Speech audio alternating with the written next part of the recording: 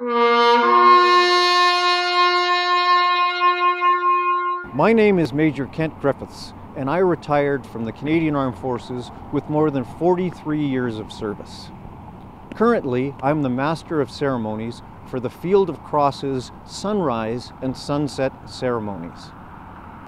The Field of Crosses was the concept of philanthropist Murray McCann, who was driving through a small town in Georgia when he saw crosses on the roadside that represented the fallen from that community. He thought it was a great idea and decided to do it in Calgary.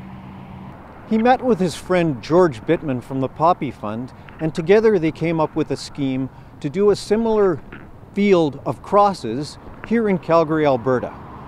Currently, we put out 3,500 crosses to represent the fallen from southern Alberta.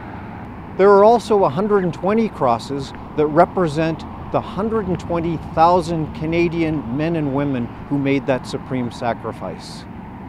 Each year, hundreds of volunteers come out to help set up these crosses, and we host a sunrise and a sunset ceremony every day from the 1st to the 10th of November, and then of course we have a Remembrance Day ceremony on the 11th. This is a remarkable and sometimes shocking experience for the Calgarians who drive by and discover a vast cemetery where an empty field had been the day before. That way they can remember. They can remember those people who gave up all of their tomorrows for our todays. I'm here at the cross of Captain Nichola Goddard, Forward Observation Officer with the Royal Canadian Horse Artillery. She fell in Afghanistan in 2006 and was the very first female soldier to fall in combat. I didn't get to meet her when I was in Afghanistan, but I did go to her funeral, and I have been inspired by her service.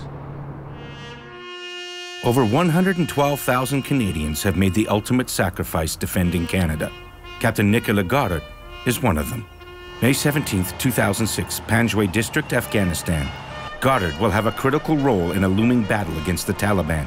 For the 26-year-old, it's an important day. Her father's birthday, the 4th anniversary of her graduation from the Royal Military College, and she's about to become the first female officer to lead Canadian soldiers into battle.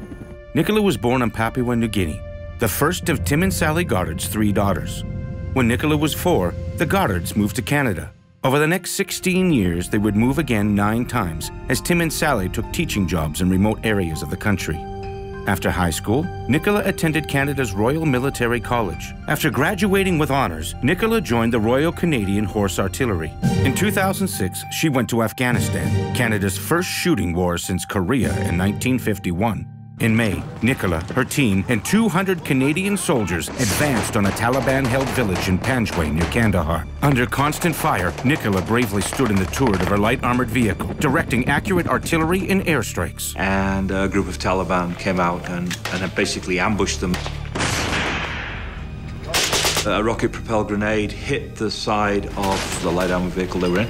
She was basically killed instantly. Nichola was Canada's first female combat soldier lost to enemy fire and was awarded the Meritorious Service Medal for her actions and bravery. Today, the Captain Nichola Goddard Foundation installs solar-powered lights in the New Guinea villages of her childhood.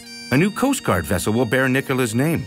I mean, for us as educators, to have a school named after your daughter is pretty special. We would like her to be remembered as being good, a good citizen of Canada, a defender of the values that we all hold. She epitomized what we want our children to become. Captain Nichola Goddard gave her life doing her duty, making the world a better place. She will always be a monumental Canadian.